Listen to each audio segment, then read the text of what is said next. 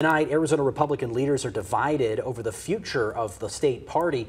Karrin Taylor Robson, who lost to Kari Lake in the primary, is now calling on Arizona GOP Chair Kelli Ward to resign. Robson, whose family has deep GOP roots here in Arizona, says Ward is failing. Emma Lockhart joins us now with more on this, Emma. Yeah, Robson says this is the first time since the Watergate era that the Arizona Republican Party has lost a majority of statewide races, adding that the party can't afford another 2 years with her as chair.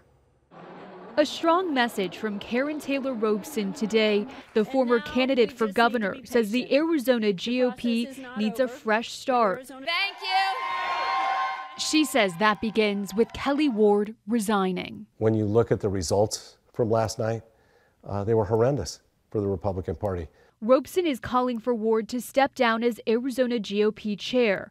Matt Salmon, who held the position from 2006 to 2008, agrees. When you are party chairman, your job is to get Republicans elected. And I think she forgot that, and it became the Kelli Ward show, and the result was dismal.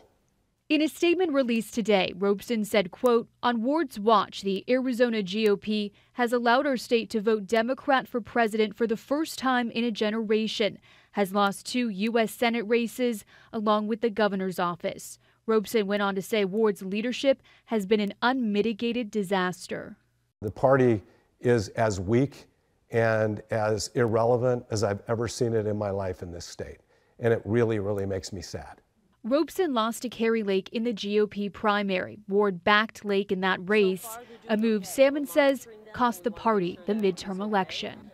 In the past, party chairmen are not supposed to weigh in on races in the primary. They're supposed to give everybody an even hand. But Kelli Ward did everything she could to stack the deck at the state level, and the candidates that she wanted won the primary and got creamed in the general. And we reached out to Ward for a response to Robson's call for her to resign, but have not heard back at this time. Back to you guys.